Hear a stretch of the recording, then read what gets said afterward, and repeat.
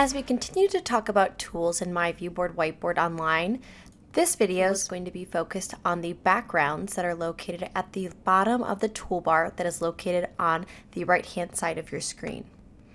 At the very bottom, you are going to see this little picturesque image with some mountains and a sun, and which is where your backgrounds are going to be located. I'm going to go ahead and go to the next page just so that we can do a few tasks to show you some things. First thing is changing the color, and that's by going into the backgrounds button by left clicking it, going down to color, and from there selecting a color that you would like. Now you can either apply to all pages or apply to this page. Keep in mind that applying it to only one page will keep that color stationary, while applying to all pages will change all of the backgrounds of all of the pages that you have currently. Now I'm going to go ahead and change it back to this one color just so it looks a little bit nicer.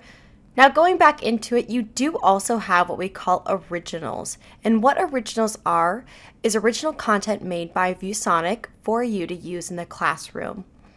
Now in here, as you can see on the left hand side, there are so many different subjects. Even on the main search bar, there's already so much there as well. So in here, if you just want to go to a subject that you would like to look at, I went ahead and went to worksheet.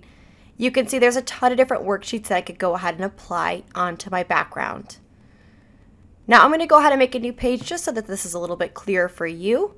And I'm just going to go back to that icon that's in the lower right hand side where those backgrounds are. Go to my originals.